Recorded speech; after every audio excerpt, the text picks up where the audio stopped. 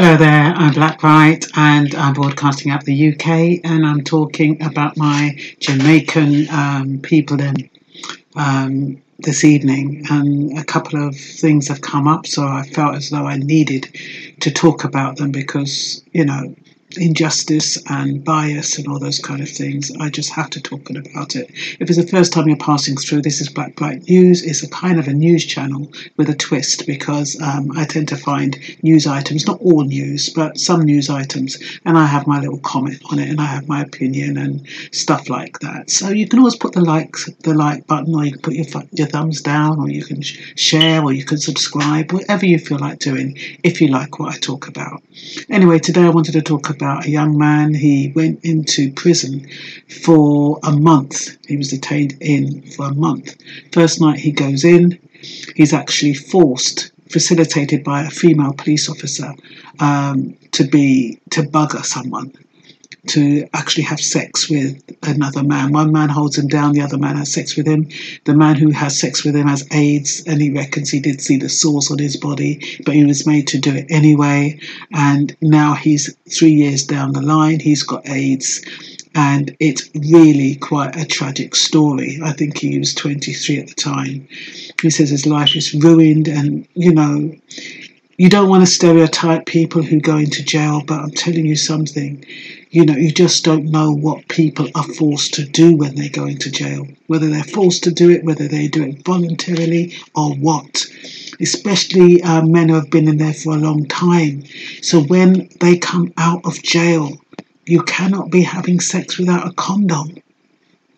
You cannot. Especially if you know that they've spent time in jail. You need to be going to the clinic, and and not just because the test is clear. The same day, the time that you meet them and the time that you're ready to have sex, or the time you've established a relationship with them. Not only for that time, you have to keep rechecking. You don't not wear a condom for until maybe 6 months or a year, because sometimes these symptoms have a delay factor. And I'm not saying everybody who goes into jail is having anal sex or whatever they do in there. I'm not saying that, but you just do not know as women outside, and you meet somebody, especially when you think the majority of black men are in prison. And so when they come out of prison, they then become available men. And, you always have to, that people tend to have a sympathetic heart towards them, because some of them, they have been put into jail through miscarriages of justice. Similar to the video I did a little while ago about those 4 guys who were they only did two years in jail, but they were in jail. This happened to him on the first night he went in. The same day he didn't get picked up. He didn't even get a chance to acclimatise, and he was only in there for a month, and he's now got a life sentence of AIDS or HIV. So all I'm saying is that, it can happen. You do know what happens when men go into prison. And the thing is, they're going to be too embarrassed when they come out to mention it. You think a man is going to come out of prison and say, have sex with another man, a Jamaican man, both strong? You think he's going to come out and say, have sex with a man? He's not. So women, you've got to be careful. This man is out now. He's anonymous, he's working, he's back in the community, he's got support, and good for him. But you do not know if the people who you're interacting with, you do not know their past unless they tell you. And there's certain parts of people's past they do not disclose under any circumstances, because they know about the stigma. Can you imagine meeting somebody, if this man was honest? You meet somebody, the man looked nice, fix up and everything, and in a conversation he says, I went into prison and I've contracted AIDS. You'd probably distance yourself from that person. You're not going to give him a chance. You're going to think, bloody hell, especially if you're not educated about it. You're going to run a mile. So they're not going to tell you. So I'm just saying, you've got to be careful when people have got a history where they've spent time in prison. You really need to get them checked out to make sure that they are clean and it's safe to have a sexual relationship with them. And it's so sad that it happens like that. I mean, you know, the amount of people that happens to, where they're forced to have sex, and you know, these men who are in jail or who have AIDS or HIV, they've got nothing to lose. They don't business. Anyway, I did write it down. I'm going to put the link in. I don't think there's anything that I need to add. It does say after the infection, some people have glandular fever. Like he reckons as soon as he had sex, I think within I don't know if it was a month or so, but he started feeling ill. So the reaction seemed to be really quick. Maybe that man had full-blown HIV for the symptoms to react so quickly. But after the infection, some people have a glandular fever-like illness with fever, rash, joint pains, and enlarged lymph nodes, which can occur at the time of seroconversion.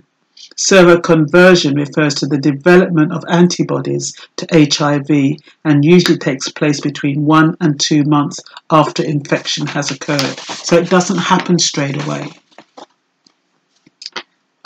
He was 1 month behind bars before being granted bail. And like I said, he's been given a life sentence with HIV.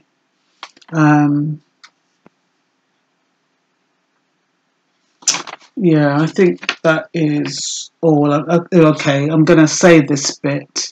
According to The Loop, the young man, who is one of more than 730 HIV-positive clients of Jamaican AIDS Support for Life, JASL, has since been freed of the buggery charge with the assistance of legal representation provided by the non-governmental organisations. So he was, but apparently they said that he actually performed buggery as opposed to them forcing it on him. So he's been freed of that, and so now he's supposed to get some kind of support. Apparently there are legal avenues being pursued now about the issue of how he got HIV. The JASL, which is the Jamaica AIDS Support for Life Policy and Advocacy Officer, Patrick Laylor, told The Observer in a recent interview. We are pursuing the criminal aspect of the case, and now that he is freed of those charges, we are completing the paperwork and legal assessment to begin this matter, Laylor explained. He disclosed that the matter relating to how the 29-year-old alleges to have contracted HIV, has not yet started, but he anticipates that the team could be ready to bring an action, possibly against the state, as early as next month. He said too that no formal complaint has been made against the accused policewoman who facilitated the crime, and she remains on duty. The attorneys wanted to get the criminal matter out of the way first, as a way forward was much dependent on the outcome of the criminal charges, he explained.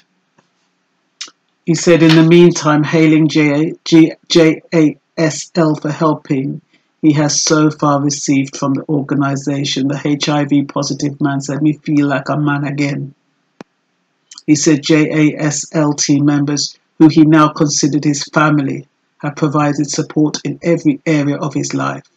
He has also started working again after walking off his previous job when he found out he was HIV positive. As a person with HIV, it was hard for me, but as we said, these family here are a great family, and others can identify this also. He said, adding that the team is always professional and very gentle.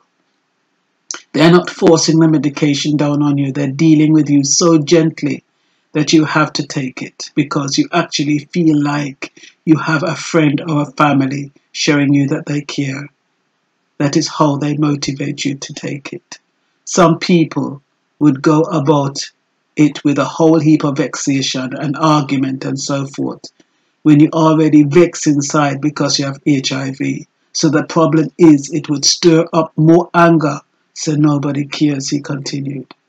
These are the things he said that motivate him to stand on his own 2 feet after his diagnosis. They are a family, he said, and they push out a lot. So that is quite a sad case, but I thought I needed to put it out there. And that's all for now. Bye-bye.